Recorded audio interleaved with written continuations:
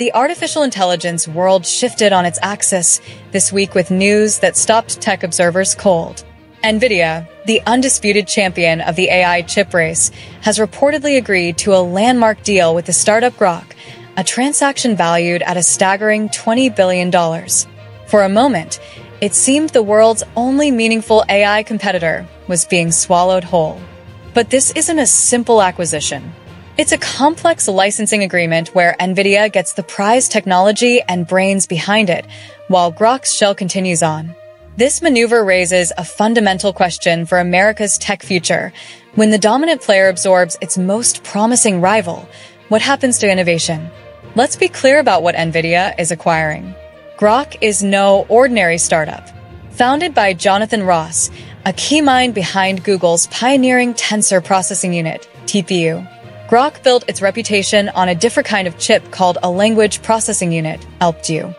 This architecture isn't for training giant AI models. It's for inference the moment an AI model like ChatGPT actually delivers an answer to your question. Groq's claim to fame is doing this with incredible speed and efficiency, promising performance that caught the industry's attention.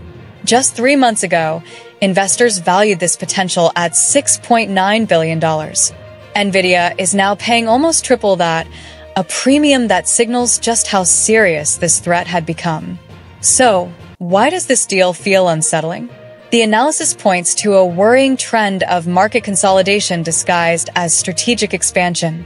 Nvidia dominates the market for training AI models, but the inference market is more competitive. By licensing Groq's technology and hiring its founder and president, Nvidia isn't just adding a new product line. It is neutralizing a unique architectural challenge and internalizing the talent that could have fueled a decade of competitive pressure. An insider investor in Groq noted that the company's first principles vision was to drive the cost of inference towards zero. Will that visionary goal survive inside a behemoth whose business model depends on premium pricing? The history of tech suggests it often does not. The solution is not to vilify a successful company for making a sharp business move. The solution is to actively champion and fund the next Groq. A healthy ecosystem requires robust alternatives. We need investors and customers with the courage to back the next generation of disruptors who are designing chips from the ground up for new AI paradigms. Policymakers, too, must ensure that licensing deals and acqui-hires do not become tools to quietly stifle competition before it truly blooms.